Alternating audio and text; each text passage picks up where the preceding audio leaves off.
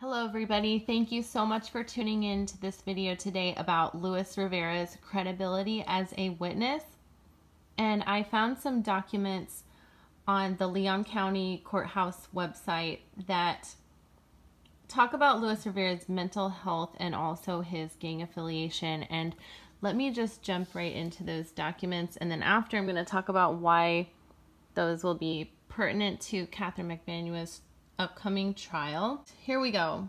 The state believes the defendant may attempt to introduce evidence, make reference to, argue, or otherwise infer that the jury should consider co-conspirator/witness Luis Rivera's mental health.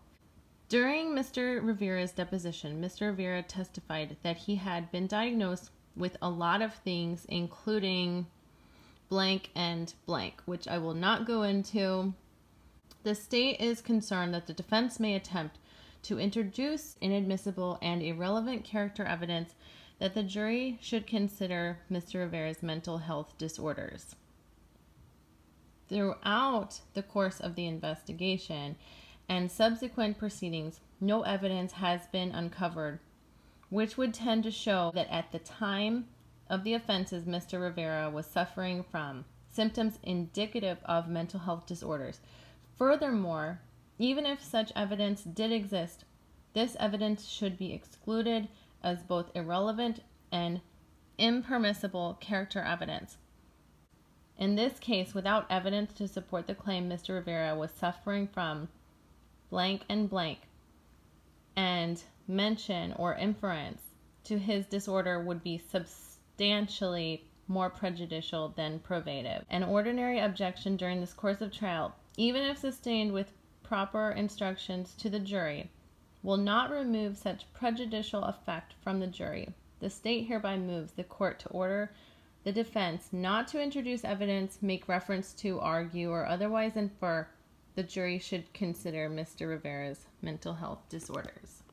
I also want to bring up another document that talks about Luis Rivera's gang affiliation, and although it would seem pertinent to the case that he was in a gang and he was involved in Dan Markel's murder, he is also a witness to Katherine's case.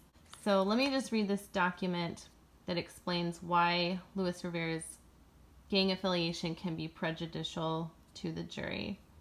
Courts have allowed for the admission of a party's or witness gang affiliation when relevant to explain disputed or unclear issues in the case of premeditation, motive, or intent. Evidence of gang affiliation was admitted in certain cases to show a strong motive the witness had to protect the defendant. Let's move on. In this case, without evidence to support logical connection between Mr. Rivera's gang affiliation and the defendant's motive to commit the murder, any mention or reference to the Latin kings and their affiliates would be substantially more prejudicial than probative.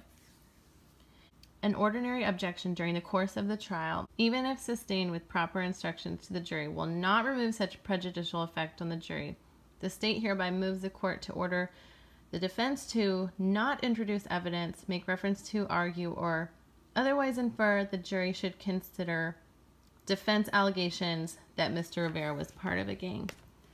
So in looking at Luis Rivera's history, and you might look back at the past trial in October and see that the state had made an objection every time there was a situation implying that Luis Rivera's gang affiliation or his mental health or mental stamina was put on the table.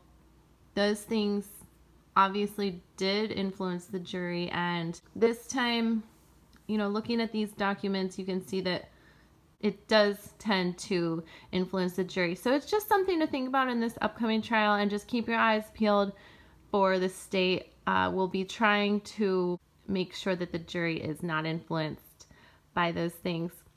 Thank you guys for watching, and like and subscribe. Stay tuned for more videos on Katherine, and we'll be talking about her immunity deal, alleged immunity, and also plea deals. Thank you guys. Have a great day.